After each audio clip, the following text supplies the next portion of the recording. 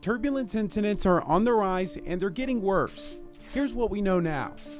What is turbulence and how does it affect air travel? The most common kind, the one that people think about the most when they think about turbulence, is convective turbulence, which is associated with weather systems. And it's basically the main reason that planes fly around storms. The most, I guess you could say, dangerous kind of turbulence is what's known as clear air turbulence. Clear air turbulence happens outside of storm systems, away from geographic features like mountains, and it's the most difficult for pilots to predict, and also, as a result, the most difficult for them to avoid.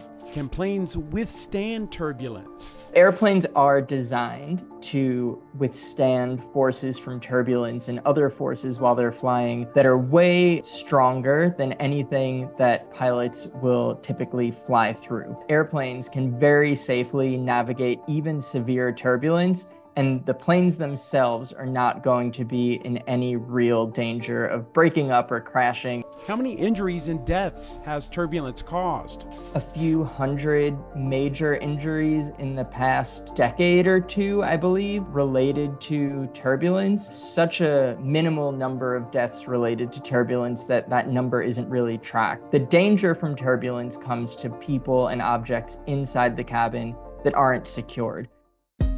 Hey, thanks for watching. If you like this video, check out these other videos from USA Today to stay up to date with all the latest news.